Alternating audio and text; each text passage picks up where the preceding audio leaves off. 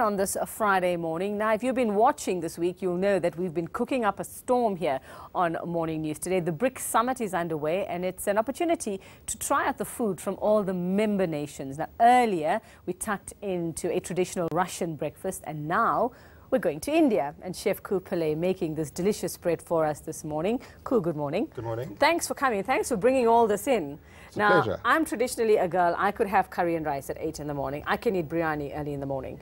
So explain, this for me is perfect. This is a traditional South Indian breakfast? So this is a traditional South Indian breakfast. Okay, lots here. Yes. Lots going on here. Tell us what's what. So obviously Indian people like a lot of spice in their cuisine.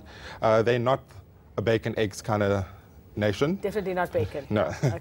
So they love a lot of bread, a lot of rice. So a lot of these dishes are made from rice, lentils, chickpeas, gram flour, and then they've incorporated a lot of their fresh spices and coconuts and mustard seeds and a lot of cumin. South India is the heart of the cumin. Jeera, as we call it. Okay.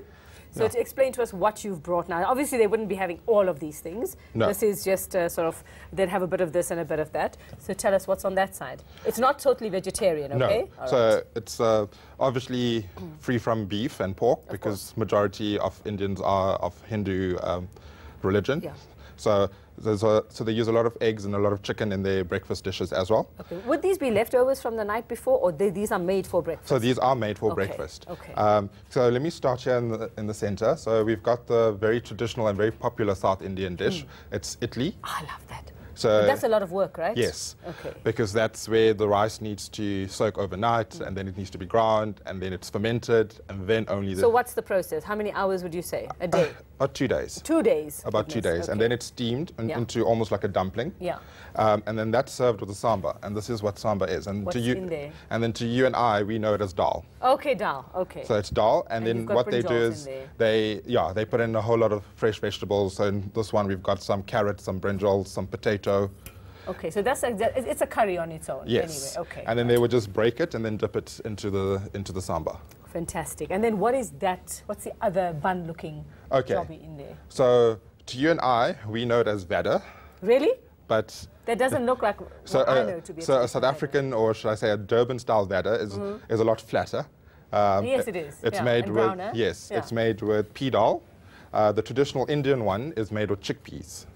And then they also put in some rice flour and some seasoning, some cumin, some mustard. Is there chili in that? Because our vedas here would have chili. It's got some chili in there, and then it's proved for about 20 minutes, and then it's deep fried. Okay. And then that is traditionally served with a coconut chutney. So that looks nice. So we've got some fresh grated coconut, and then it's sautéed in with some mustard seed, a little bit of chili. Very fresh stuff. Yes. I mean, despite the bready things, you've got a lot of freshness going on here. Yeah. Okay, very interesting way to do eggs.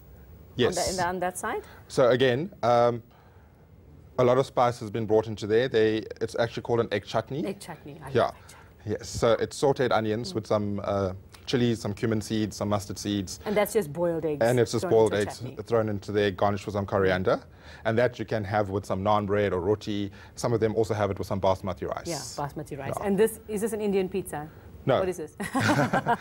It's called an uttapam. Okay. So it's also another breakfast type bread that they have.